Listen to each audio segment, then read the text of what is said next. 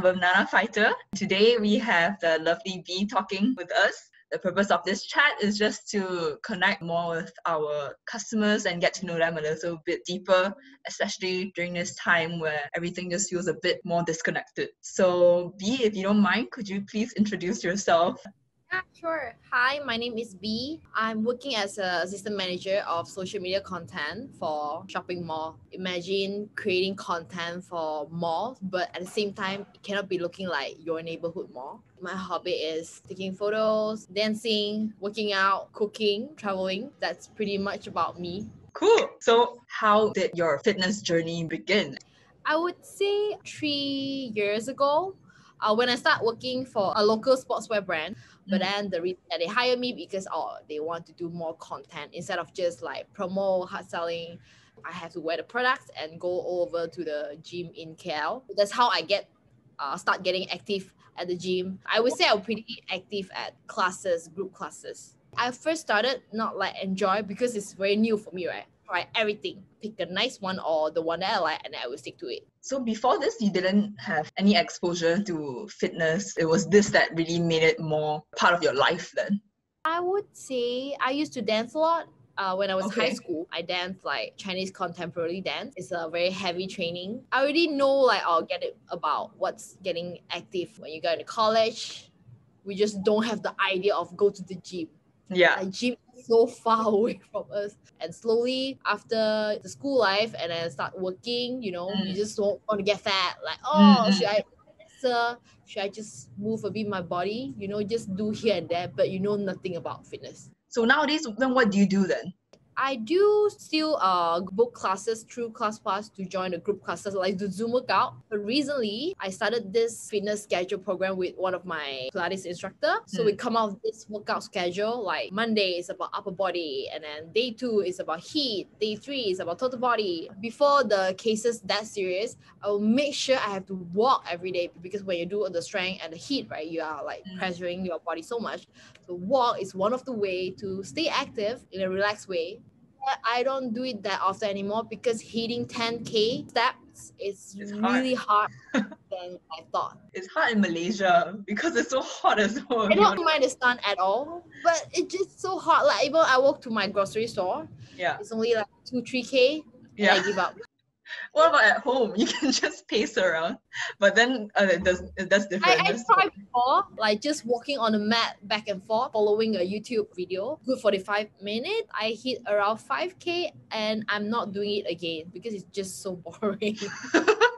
I don't blame you. Would you say that throughout your whole journey of getting into fitness, do you make a lot of mistakes, and what did you learn from them?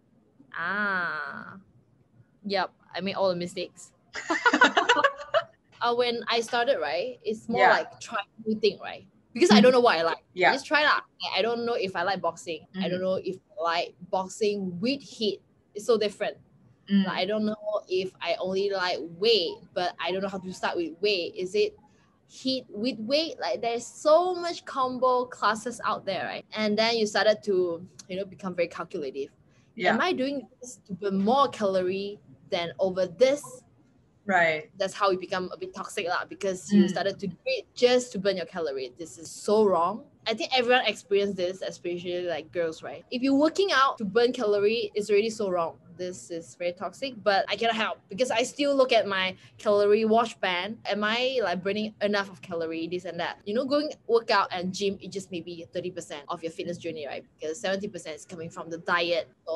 Diet is another big part. I'm a very adventurous person. I experience a lot of diet pattern. The popular one, the intermittent fasting, the 16-hour, 20 hours, keto diet, low carb diet, the paleo. I think I try everything. When I scroll the internet, they say, the best is do not eliminate any food group. The balanced diet is the key that keep you for a longer run because you don't want to do it just for like a 14 days challenge, a 30 days challenge, and then you go back to the normal and then you just eat whatever you want again. And then it slowly leads to I learn more about intuitive eating. So I would say I try to go into that direction more than just like macro focus. Because if you learn diet, right, it will kind of like fuck your mind a lot. Like I cannot see the food the same anymore. Whatever I see, is protein, fats, and carbs. I always label food the good food and the bad food, which is so bad. But my baseline is I don't take sugar and fried stuff. This is what I always stick to. And this is also coming from my Chinese family culture.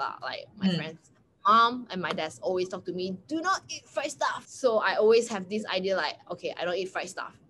In the beginning, I try different diet pattern, right? Because I want to lose weight so bad.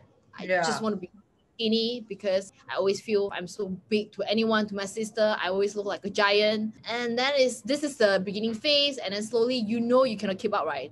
This kind of diet pattern because it's due to binge eating, emotional eating disorder or disorder eating. When I feel stressed at work, I will go to the fridge and binge on nuts. I don't eat cakes or pizza or burger, but I just love to eat nuts. This is a very, very bad habit because when you feel stressed, like before I want to start a task, I will go to the fridge, eat first, to snack first, to munch on it first, and then I still procrastinate, meaning all this binge eating, it doesn't help me to be productive on my job. I would say now I eat everything, but just plan very mindfully. I want to make sure that every meal that I eat is something that I want. But this is also not that healthy, I would say. You're just so not relaxing about food. All you think about is just food.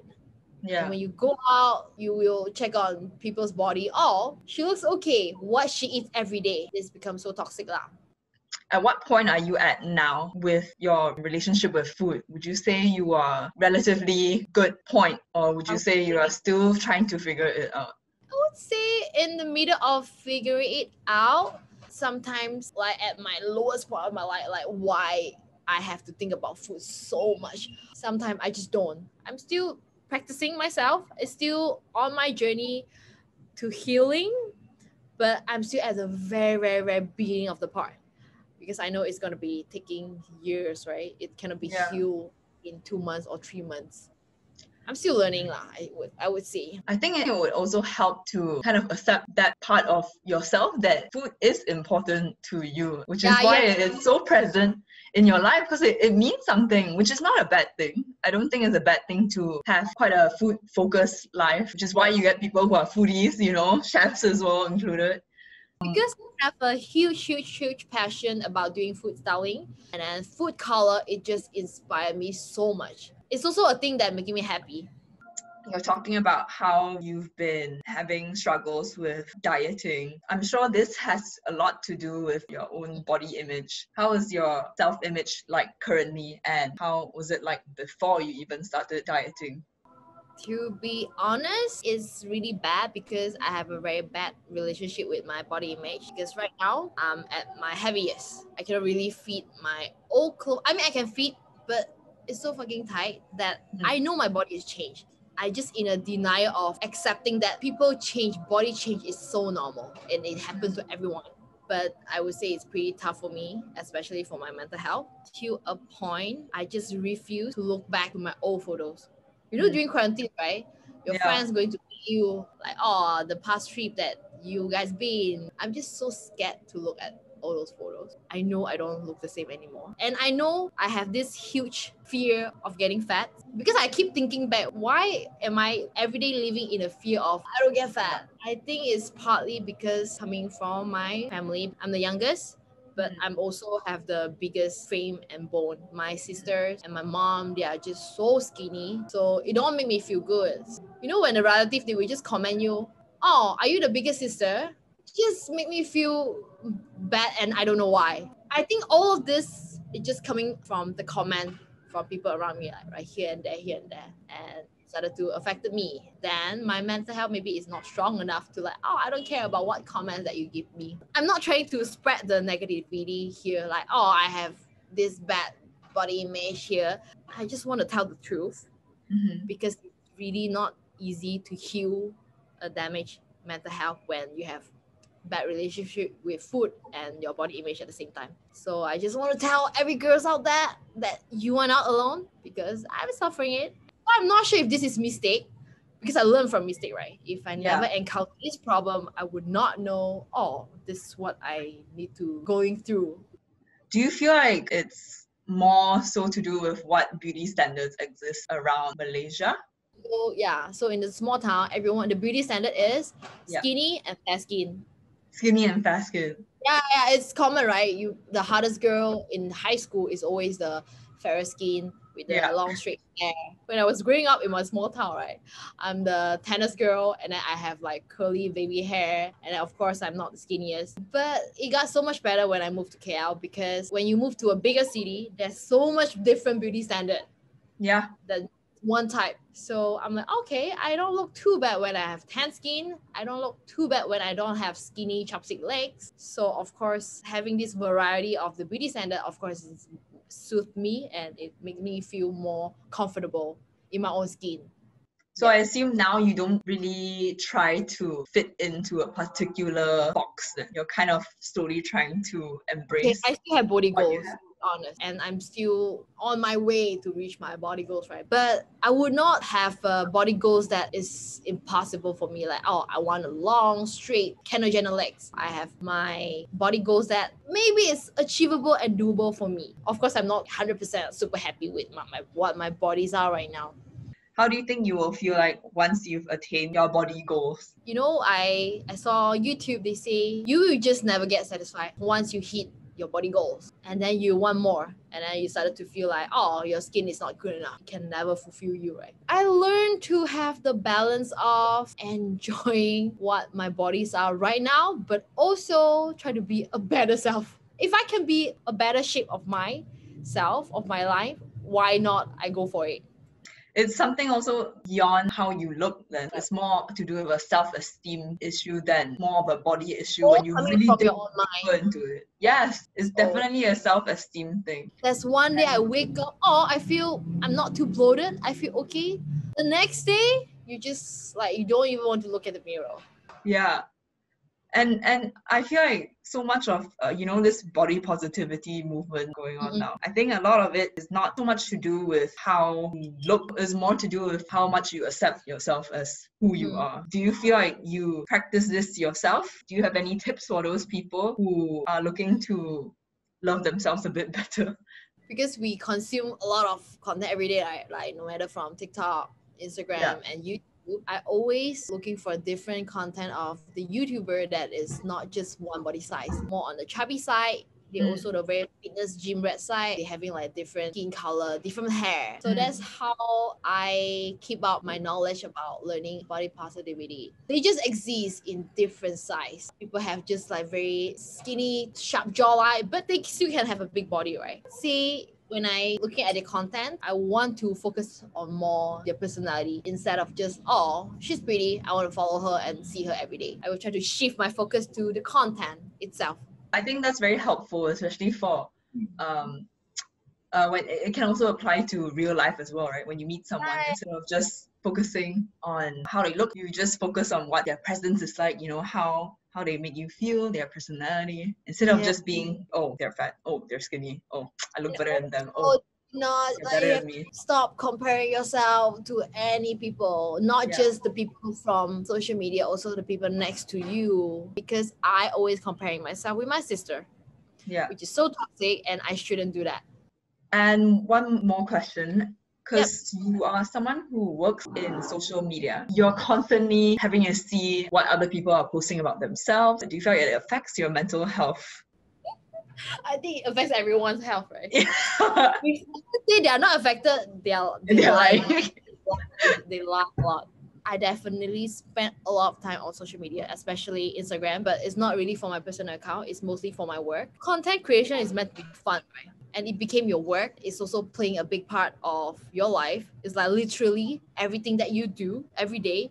It has to be like content first. If you stop getting inspired, you don't know what to do next. So what I try to do is during the weekend when I happen, to meet my friends at the grocery or something, I just don't touch my phone at yeah. all. Of course, I still take photos. I'm not so like, oh, I need to upload this to story to tell everyone I'm eating this amazing food. I don't do it anymore. I don't really check on people IG story because it's really time consuming, right? When you scroll, you just never stop. But I would say now I'm like 200% focused on myself, and it's such a release and relax for your mental health. And do you have any tips for others on how to balance the use of social media, especially during lockdown, when everyone's constantly on their phones nowadays? I always on a phone with my close friend. You don't need Yeah. much, just one or two. That's how I stay connected with my friend without, checking on the social media. Just talk. I can talk good 2 hours phone with my friends because I living alone, right? I'm not living with my family. It's so important to talk, like what I'm doing now with you. One of the good deeds that I do for myself today. Before we wrap it up, I have one last question to ask you. What was the most recent moment that has made you happy? So it's something not really about fitness or my health or food. It's something about my work. So I have this designer. She said a big thank you to me. Like she showed how much she appreciate my help on her design project. She's told me that I taught her a lot. I think this is the best feeling ever because I feel like I'm a proud mom. Right? I'm not Oh. kids anymore. I'm 30 and I'm capable to influence the good thing to the people around me, and it's at work. It's make me feel even more proud because it makes us a good team and we produce a nice work. Yeah, I feel like that ends this whole segment very well as well, because it also goes to show that it's not just something, Yeah. physical that will make you happy. It is experiences and those around you that can bring joy. So yeah, thank you so much, B, for coming on to this. I had a lovely time having a chat with you. You are a very energetic and very, go-getter kind of person. And yeah, You. it was very nice to get to know you. Thank you so much. Thank you.